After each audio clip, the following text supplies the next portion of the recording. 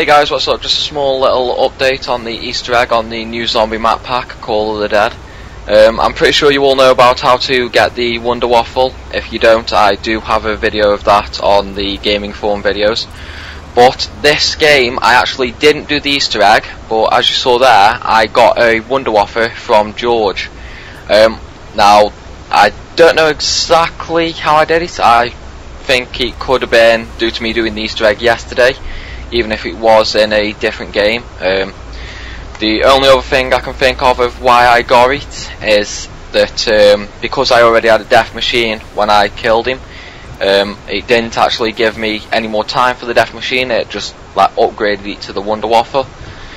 Whether it's a bug or glitch or whatever you want to call it, or that is the actual way to do it, I have absolutely no idea. So that's it, and thanks for watching. Hope you enjoyed this.